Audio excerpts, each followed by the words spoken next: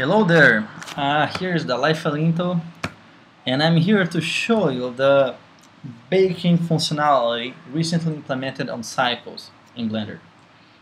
If you're not familiar with this website, you definitely should check it out. It's the Blender developer blog, where on early February, I wrote up a teaser of what we're building up. Here you can actually see Caminandes' main character, Koro, baked. So for the baking, which is basically taking all the light contributions in the mesh and laid out in a texture where you can just use. And yeah, I'll just check it out later. What I want to show you is how to set up your Blender file or Cycles file to benefit from baking. So let's start with the fresh blend file, and this is not in your latest stable Blender, the 2.697, but it's going to be in the 2.71, so you can get it on the builder.blender. It doesn't matter. So here's our regular Cycles file. Let's just add a material here.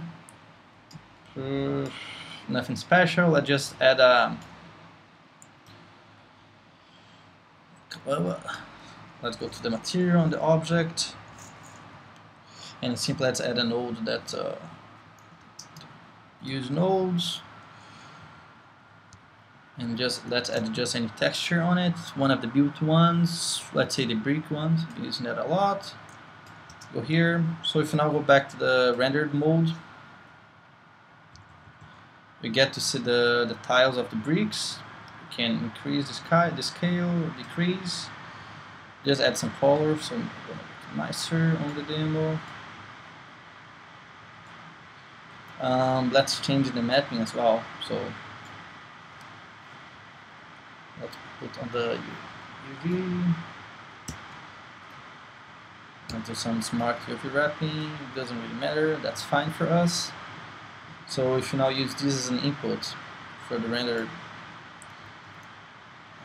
texture coordinates, UV, go to vector. Okay, let's just change these two. Oops. 5. Okay. That's fine. So let's assume this is the final. I just add something else. I just add a plane here. Oops. Just adding up to the scene. We have a plane here as well. Okay. Might as well have Suzanne. Let's add a torus. How is this scene so far? Yeah, not very appealing, but that's fine. Let's use ambient occlusion to make everything brighter. Okay, that's fine. So what we have here is that the cube has lighting coming from the sun or the lamp I have, has some color coming from the torus, some shadowing all around, this procedural texture. And if you ever want to have this object in a game, you cannot, because it basically the game engine needs to have all the information to reproduce this texture and lighting. So baking allows you to just have your object always with the light baked, so you can always receive it. So how to bake it? First, let me just save it somewhere. There, called demo video. So if I just go here and press bake,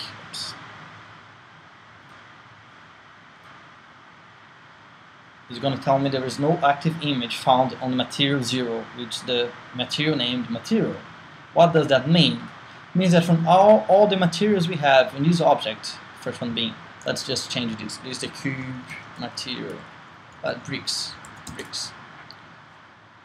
So if I say that, if I bake it again, it's going to tell me that the material 0, which is bricks, doesn't have any active image. What is an active image? If you go to the material and just go Shift A and add a texture, image texture, and let's say create one in Blender, bake map, no alpha, let's decrease these to 500, yeah. Right now, set this image here as my image texture in the image texture node and have it selected. So, and I'll press bake. Now this material and each material can have a texture assigned to it.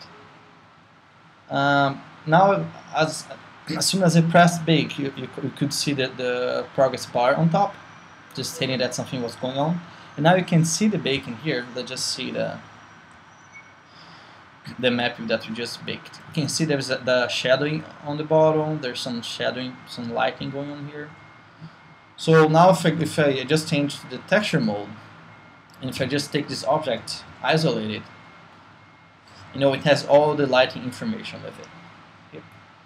So even if you go to the game engine, no, game engine needs to change something, but it doesn't matter.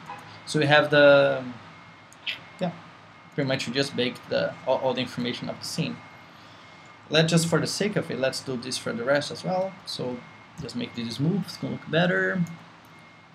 And here we don't have, just add an object. Go here, add an image texture, and then go and add the bake map. Oh, not the bake map. Let's just add another one. Here. Thoros. Same size, might as well. Thoros. So, but let's look a little bit to the let's look at the options here just before we bake it. Okay. So by default, Blender is baking the combining pass, which includes all the lighting, color, subsurface, scattering, the glossy, all the shaders, ambient occlusion, shadow. But you can just bake, for instance, the ambient occlusion for this object. And it's baking map saved. I'm missing something, just a second. What? Isn't that the Taurus? Yeah. Go here. I just do the combine, it doesn't matter. I have a feeling something's not working for the... Well, anyway, I think I just found a bug for the Taurus. This one is still working, right? Yeah. So never mind the Taurus, I'm just going to remove it. So we have combined. Let's just see, for example, the UV. UV doesn't do much. That's imagery. It just the UV coordinates in the image space. But it doesn't matter. What matters for you, that's the easiest way to test if the map is correct, if the UV is correct, if the image is properly set. Because it's very quick to bake the UV. So you can already see if things are going to work. Then you can go to more advanced baking. We can bake normals, which by default bake the tangent. This is not very useful on its own. It's more useful either when you have a multi-res or object normal space. Just mapped. Let's do what else? Shadow, normal, ambient, UV, glossy, and go on. Okay.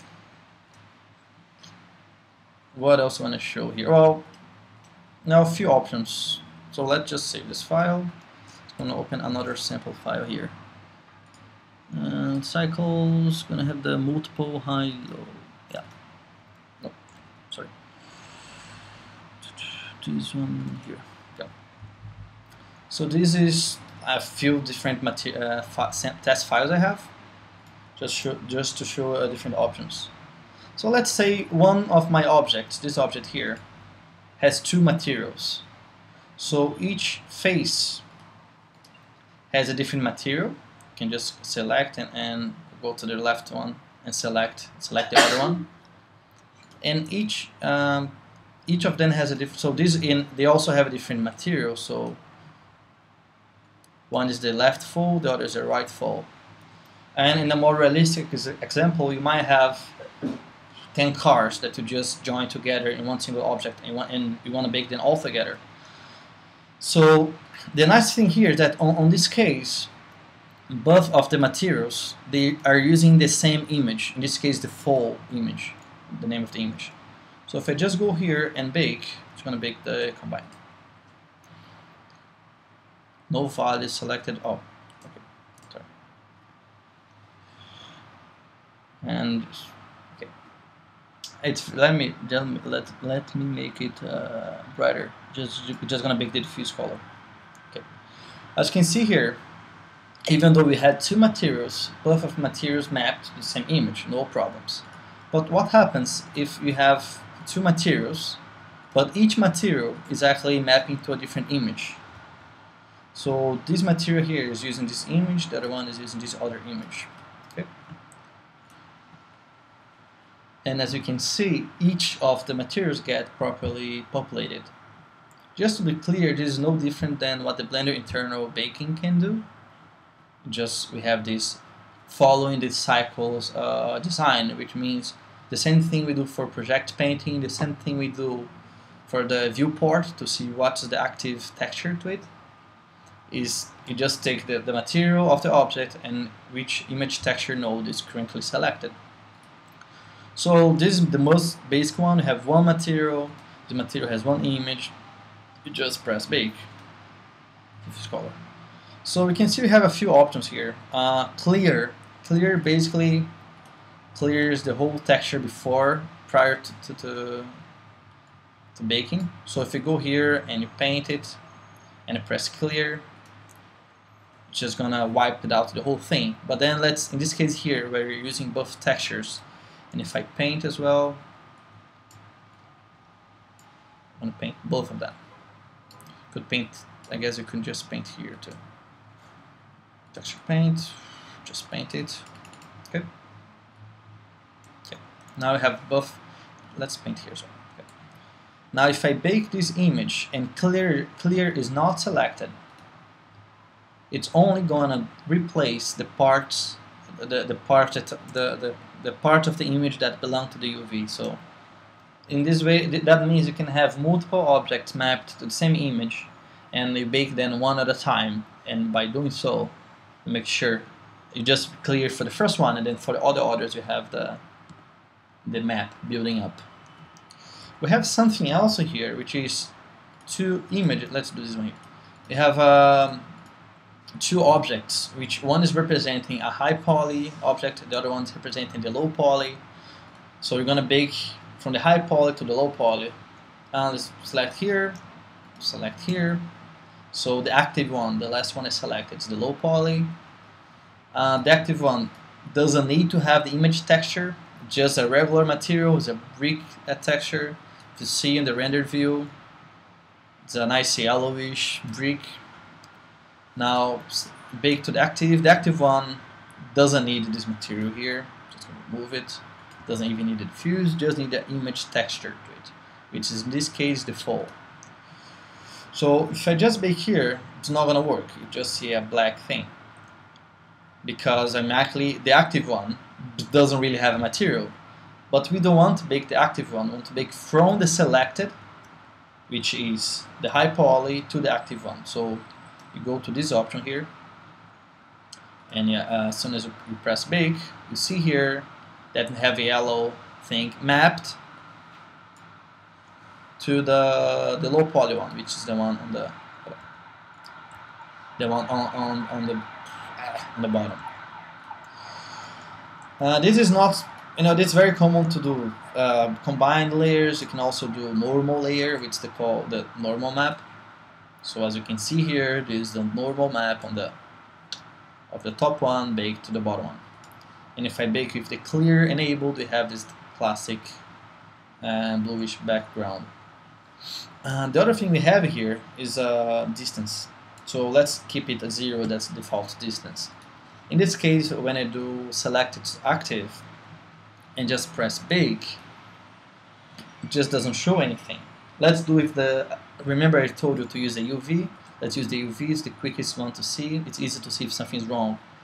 Clearly none of the rays going from the low poly object hit to the high poly object. This is better explained on the wiki.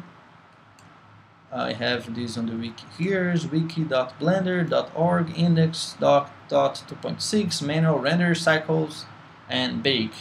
I explained here the selected to active, so you can read it later. But the basic idea is that we have rays coming from the low poly object inwards the normal, trying to find a high poly object.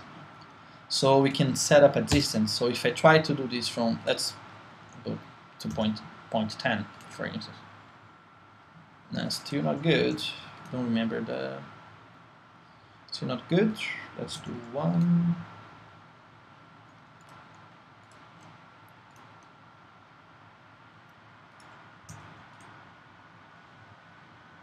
Jesus Christ. That's a demo effect. It should be working.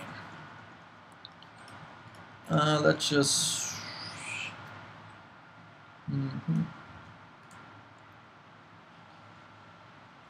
just gonna open the file again. And I'm just gonna use the top one.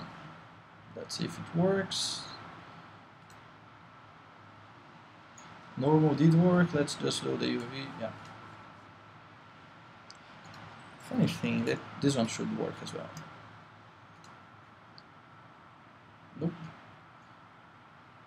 Maybe it's this scale needs to be higher.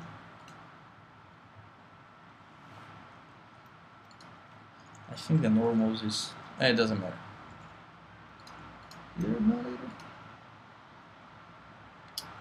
See, you should always test your sample files before you try to show something. I think the normals are backwards. Let's just see it.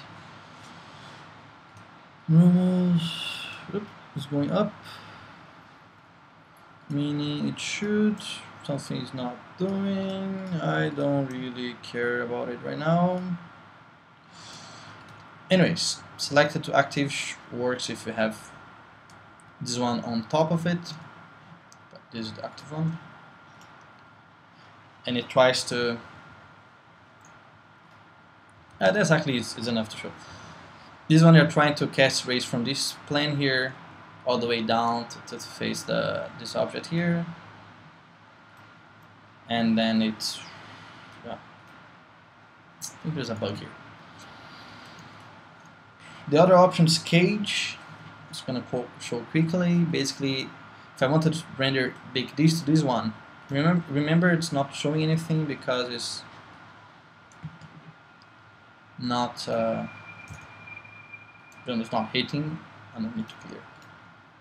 But what we can do instead is to actually take this object here. It's called cage.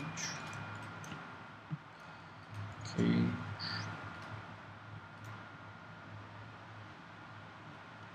I give up on this demo. It doesn't matter. It doesn't matter. I don't know what's wrong with this file. Anyways, we saw different passes, different baking functionalities. The thing I want to show you how easy it is to take an existing file and just set it up for baking. So the file I'm going to be using now is the Caterpillar. This Caterpillar was designed by Pataz Studio by Daniel Salazar and Sarah. I don't know her last name. And they made it for the Gooseberry teaser. And as you can see here, it's a well-modeled mesh, but this object has 5 different materials. So remember, if you just go and try to bake it, it's gonna complain that it doesn't have no active image found in material 1, which is the hair. A body actually does have, the hair doesn't. So how do we do? It's very easy and actually very quick. Just go to the node editor here. Oh la la. And then go one by one. Actually, let's create the image. UV image. Let's create a new one called bake. Okay. Now we add here image texture.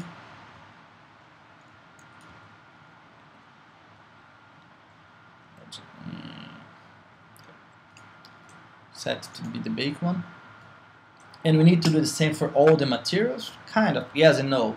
Just hit Ctrl C or Command C on Mac and go to the hair, press Ctrl V, go to the nails, press Ctrl V, feet, Ctrl V, eyes, back, Ctrl V.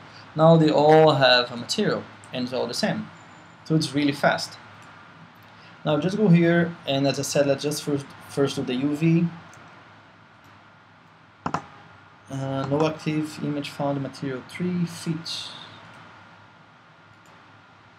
Okay, I think I had to click after. That doesn't matter. I'll just see. Oh, it's baking. Now, even though the UV is the quickest one, since this is a complex character, it actually might take, even just to go over all the faces of this character, might take some time. And meanwhile, you're just gonna need to wait. Let me show an image in the meantime. I'll just wait a bit. For those of you using CUDA, you cannot use GPU for baking right now. Okay, there we go. And look how cute we actually get the baked image automatically is displayed on the viewport, because the viewport, that's why it's not working as well. So because the viewport is actually always using the same criteria to decide on which texture to show. My hard drive is really, the video is running low, so I need to wrap it up. But you can see here, and you can bake anything else. And actually, I baked before. I'm just going to show here, and just replace the image by, it's closer to the final thing. This, even though I did a very low sample render, but you can just, from increase the resolution, you can just increase the sample here, 20, whatever. And if you want to change the size of the image, whenever there's an internal image, if you just create it, after you create, you can quickly just go here in the image panel and just change it to whatever, and this is going to be used for baking. That's about it. I hope you like it. I hope you use it, and let me know how it works. Have a good time.